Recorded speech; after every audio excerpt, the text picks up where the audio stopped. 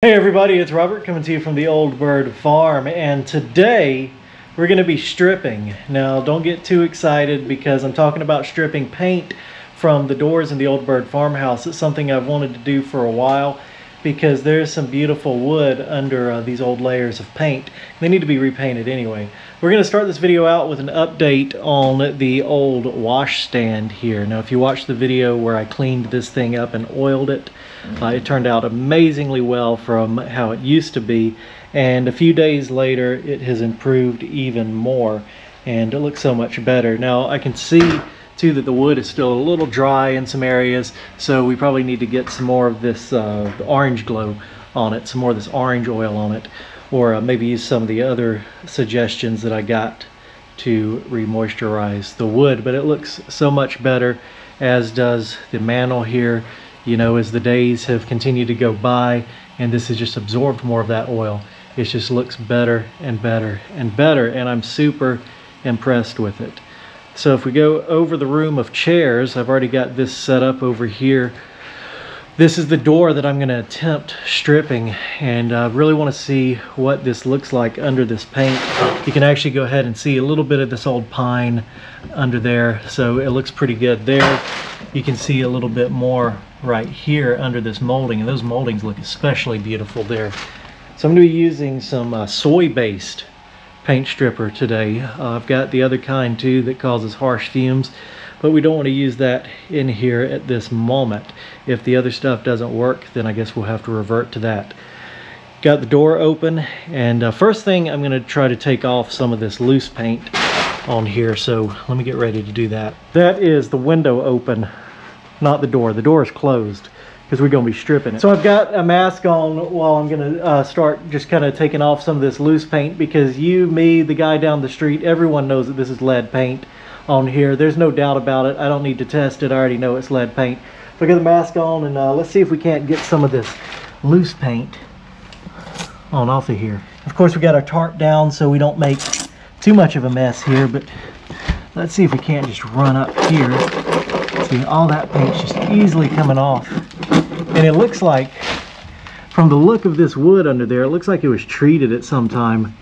Maybe that's why the paint didn't really stick here, because it's that deep red color, like it has some stain or something like that on it.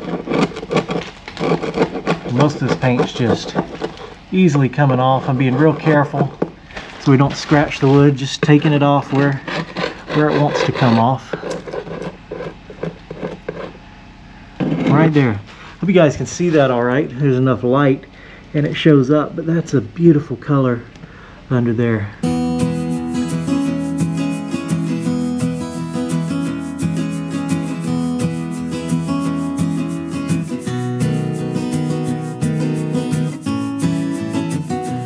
Alright, so I've got the first layer of the stripper on here, and we got to give it some time to work. This is not a quick stripper like the stuff that has all the bad fumes and whatnot. So just got to let it sit. It's kind of a gel that we put on, and give it about an hour, which is honestly a little bit longer than I'd like to wait. And I guess we got to. What are we using here? We are using Blue Bear soy gel paint and urethane stripper. It says it's safe and removes multiple layers with one application. It's even got 100% American grown soybeans. Now of course this isn't a sponsored video, none of that, but that's what we're using, and I guess we'll just let it sit.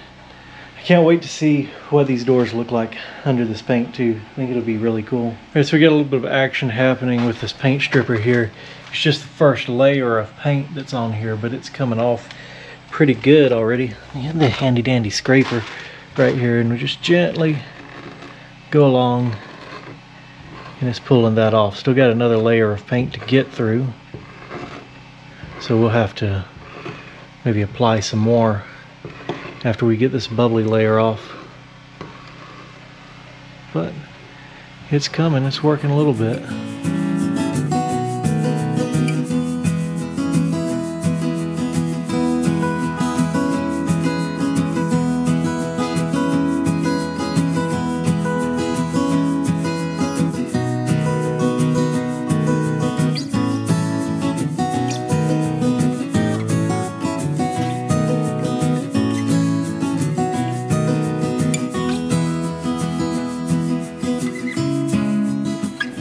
All right, it's getting a little bit more exciting for me now. Finally got through, I don't know, 4 layers of paint to the wood. Also, it's interesting, this layer of paint right here, you can see this kind of reddish orange color being drawn out.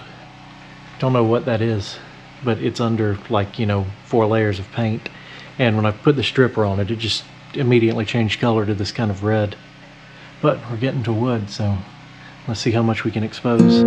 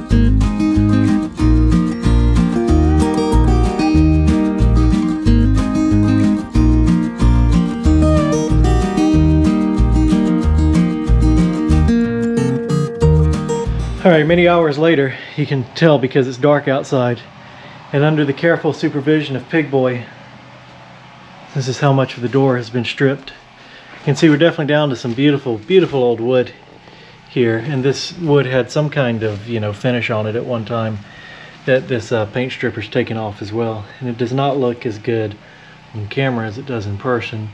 But once we get the rest of the paint off and then clean it up with some kind of mineral spirits or something, this door is going to look good.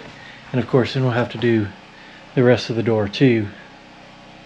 So I'm going to snap my fingers and we'll be on day 2, just like, hold on, this. All right folks, so it's going to be day 2 of trying to strip the door. You can see from the last time that I put this paint stripper on here, all the paint has bubbled on it, and I applied a fresh coat today, so it's all wet again.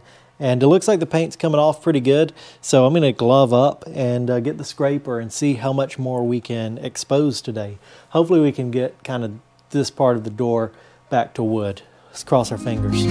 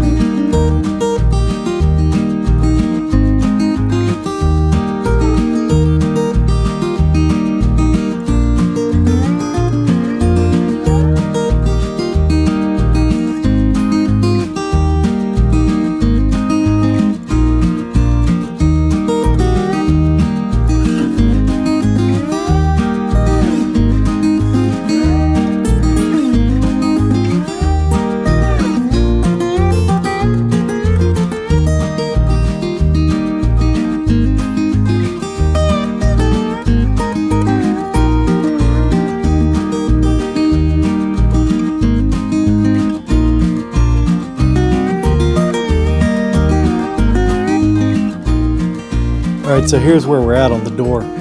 It's definitely stripping, and it's stripping pretty good. It's stripping a lot better than it did on day 1. And I think that's because I put that stuff on there and just let it sit overnight for a good long time. And the stuff just came right on off today. So I'm going to do that again. I'm going to reapply this stuff now that I've got the first layer of paint off of it, and let it get to working on this second layer of paint here. I'm going to let it sit overnight. And then hopefully next time we'll be able to just go ahead and get this door down to wood in entirety. You can see some of the wood is really showing up, and you can see how pretty it is under that paint down there.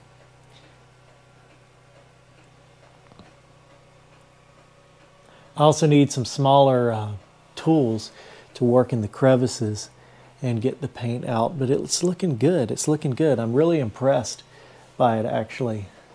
I was getting a little worried because I wasn't happy with the way these two panels that we started with were turning out. But I think it's going to come out. I think there's still some kind of paint or something on these panels that's causing that almost kind of pink discoloration. So I think even those, another scraping on them will get them back to wood. Then I guess we use mineral spirits to clean the door. And once we get it back to bare wood, we'll figure out where we go from there. But it's looking good. I really hoped that at the end of this video, we'd have the door completely stripped. But that's not going to happen because this is the second day and the paint's just not cooperating. It's not coming off very easy. So I think we'll do it one layer at a time and just let it sit overnight. I wanted to finish this video out, but if I'm not releasing videos, then I ain't making money, and if I ain't making money, I ain't being able to work out here on the Old Byrd farmhouse. So I got to go ahead and release this video. Stay tuned for part 2. Hopefully we'll get this door completely stripped out in the next couple days and go a step further, get it cleaned up and oiled maybe, or maybe stained, and get this looking really good. Just a good feel-good project inside of the Old Byrd farmhouse while it's kind of chilly outside.